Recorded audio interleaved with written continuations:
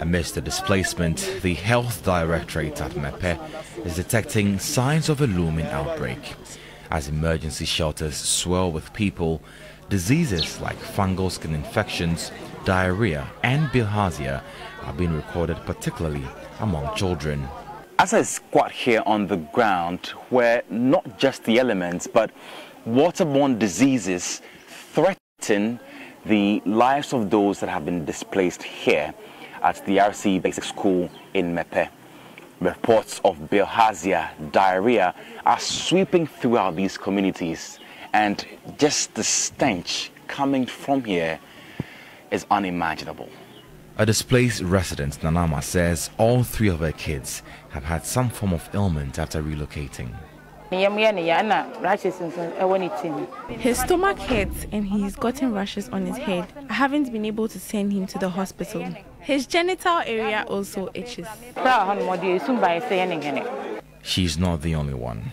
Ekuya Adika complains of itchy skin following her displacement. My body has been itching and I have body pains, and so I've come for medicine from the doctors. The emergency shelters are a melting pot of vulnerability. With a large number of people in close proximity, the risk of disease spreading is undeniable. Fungal infections, waterborne diseases are already taking their toll.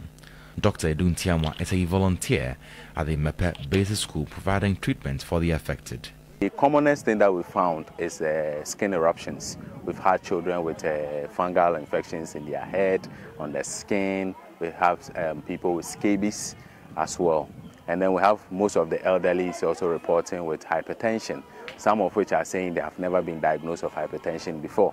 Health professionals here are also worried about respiratory tract infections, which are highly contagious. The urgency of this situation cannot be overstated. The importance of adhering to health protocols, hand washing, and maintaining personal hygiene, especially now following the flooding, cannot be emphasized enough. It remains to be seen how this looming health crisis unfolds at Mepe. Emmanuel Samani, TV3 News, Mepe, in the Volta region.